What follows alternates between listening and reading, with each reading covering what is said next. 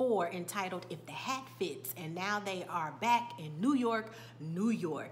And we see Bobby and Divine, they get out of a limo or a limo cab, and Divine says, so what we do, we tip them or something? And Bobby's like, no, the label, you know, the label takes care of all that. And we see the energy of Bobby like, I'm my big brother here, but you know, I'm kind of, you know, doing my own thing. And he's proud, you know, as the younger brother, and he's walking and he's reciting lyrics from his song, you know, yeah, I'm with the lady, you know, he has this energy, and while he's doing all of that, Divine is like, he looking all around, and he has this energy like, okay.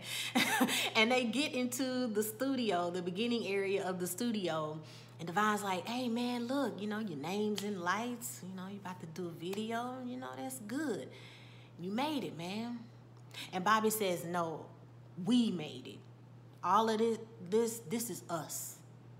And Divine goes from the energy of this your video shoot and kind of have it like energy to when he hears the word we, his body language shifts to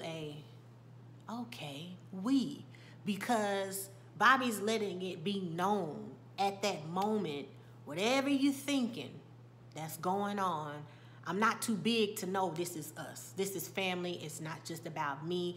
And Divine's whole energy changes, and you can see that they had that moment of clarification that this is us. And you see Divine walk a little bit perkier, and now he has his arm around him, you know, and they walking a little further.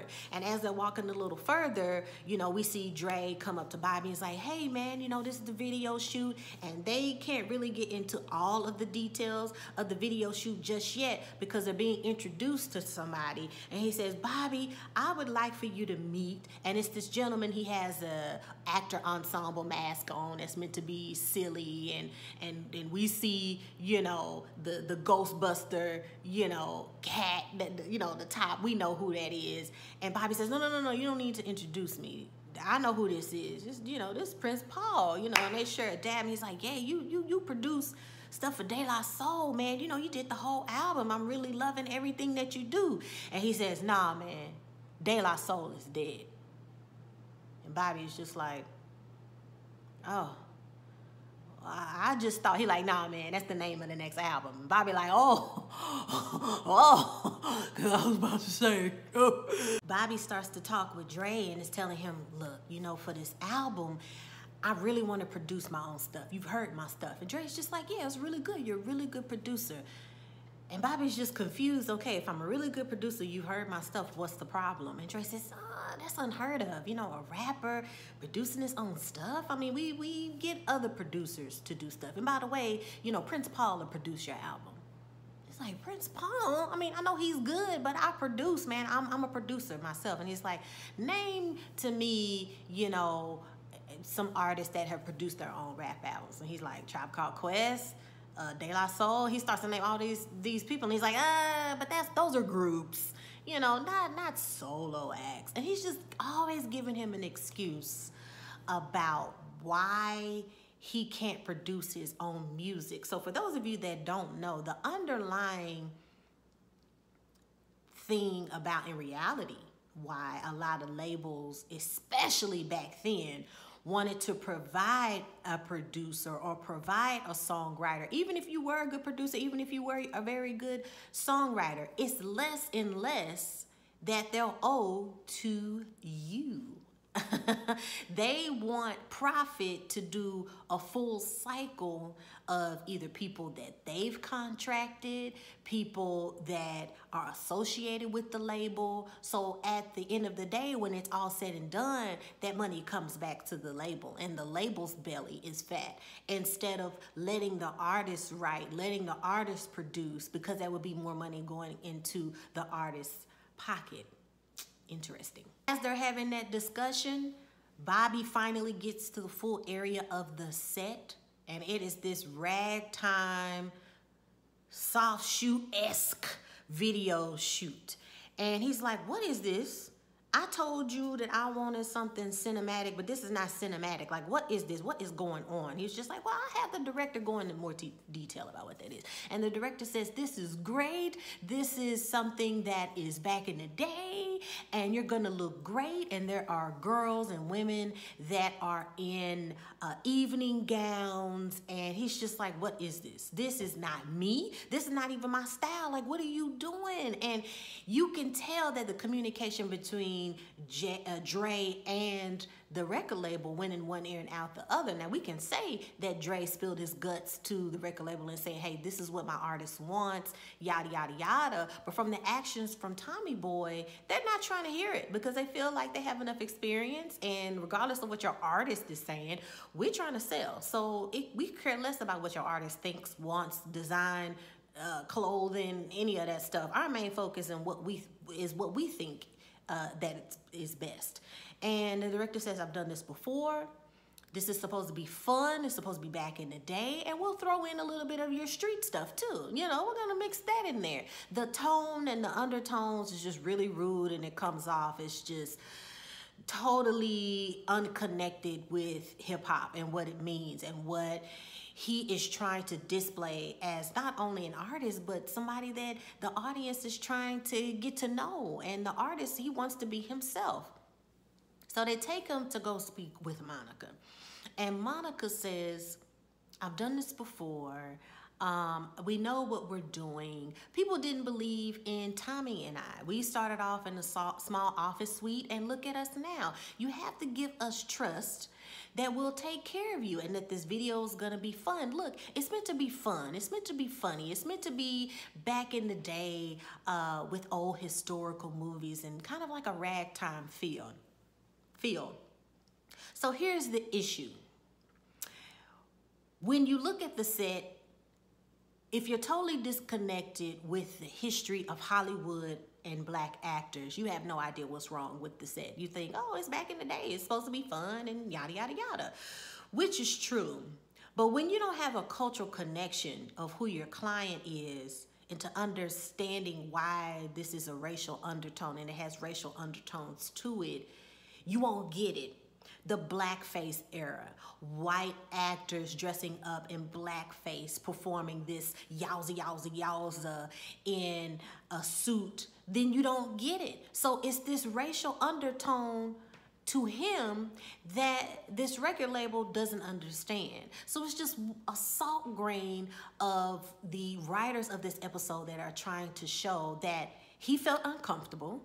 They didn't get it. And if they do get it, and if they do know that it's racial undertones, they ignored it because they're trying to sell, and they could care less about what this artist thinks. Bobby feels that he has no choice but to accept what's going on around him, and maybe he's just overthinking it, and maybe it is supposed to be fun, so let's just go for it. They get him over to wardrobe, and they show him the suit which he's gonna wear, and it's a penguin suit.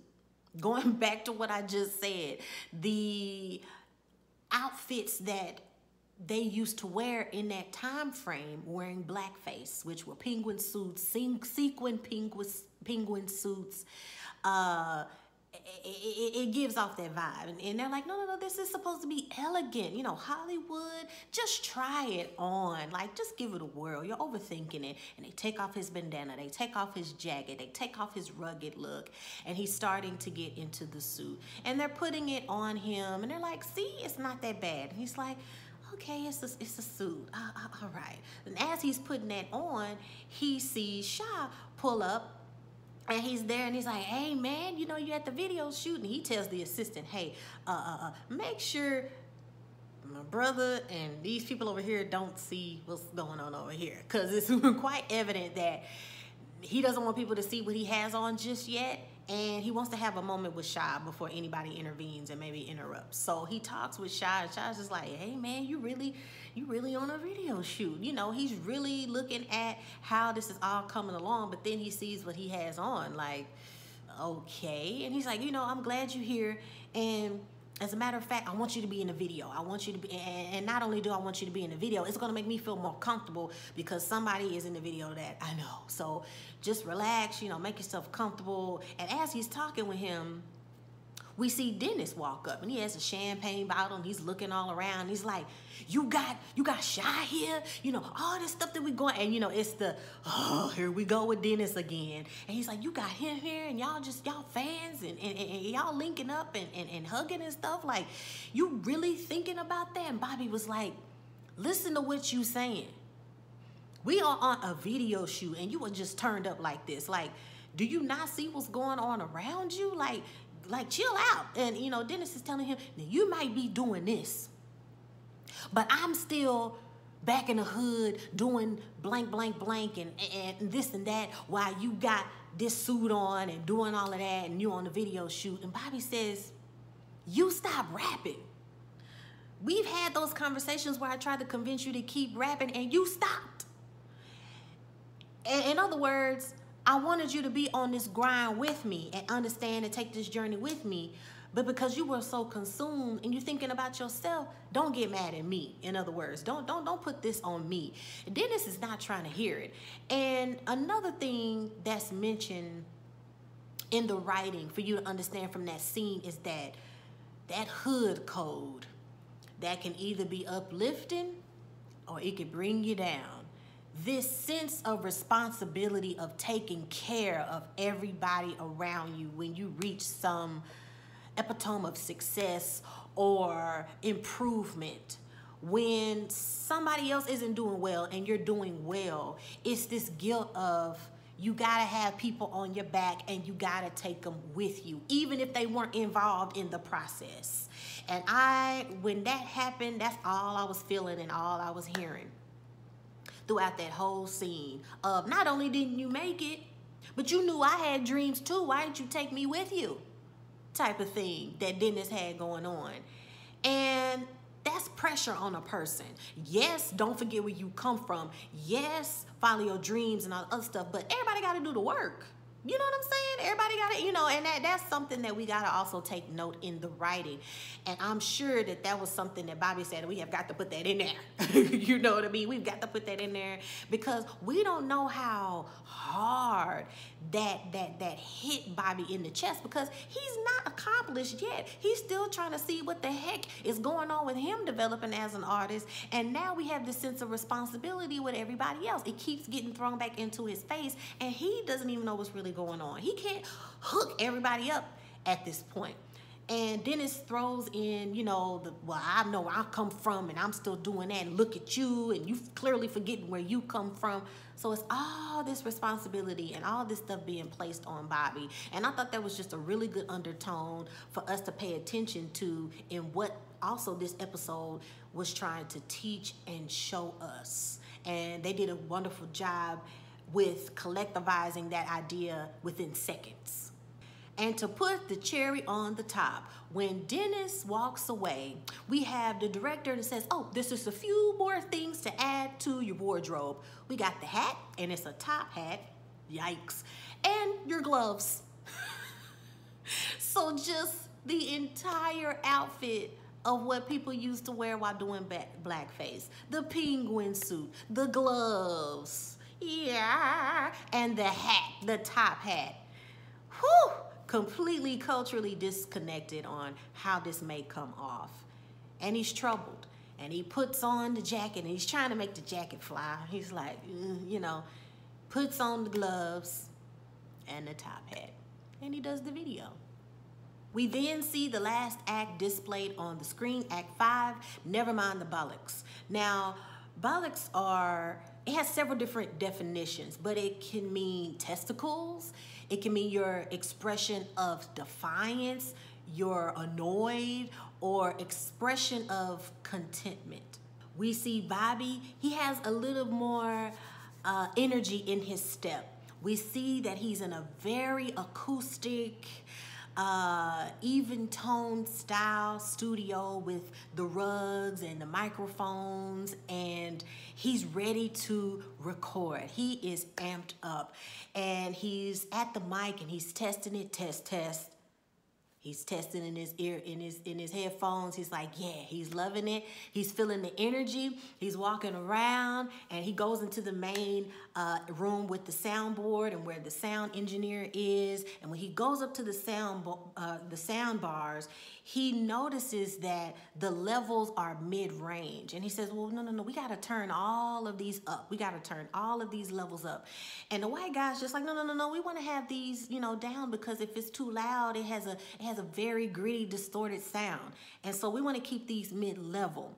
Only this time, Bobby goes over his hand and moves his hand out the way and says, no, we need to turn these all the way up because I want a gritty, rough sound. And if we have the levels up, the music comes off with a lot of power and a lot of energy. So we see that shift into, I know what I'm doing. Move the levels up. So it's that moment like, yeah, Bobby, tell him, you know what to do. Come on, come on. So in the room, we got Shy in there. We got the Future Inspector Deck. We got Russell. We got Genius. We got everybody in the room. And they're like, man, this is really, really great. And Shy, he's telling everybody, yeah, man, I was in the video with Bobby. If you blinked, you would have missed me. But I was in the video and we had fun on the set. So that was fun. And Bobby's like, good. I'm glad you had fun and everything like that. And he's like, I'm loving this energy. And I love the energy of Pass the Bone. That was great. And they all like, yeah, that's good. And they're thinking they about to watch Bobby go in and do his thing to record. And he's just like, we need to be together. We need to be collective with this. And I think we need to do that in group form, And when we do this in group form, we got to be strong. And you got in there, go in there and give it all you got. I mean, y'all competing against one another, but that's good because you want to make sure your verse is better than that verse. And we going against each other in a good way to make us strong. And you want to make sure your verse is better than his. So it's good. It's not anything negative. Let's just throw that out the window. And, we got Russell like, I'm going on first. And everybody like, no, I'm going on first. So Bobby's like, that's cool. It don't matter who go on first. What matters is that you compete against each other in a good way. And it's only going to be verses on this song that's good. So if it ain't good, it ain't going on the song. So they like, you know what? It don't even matter. Russell, you go in there and you kill it. You knock it out the box. And Bobby does that lean over the engineering soundboard like, yeah, like I know what I'm doing.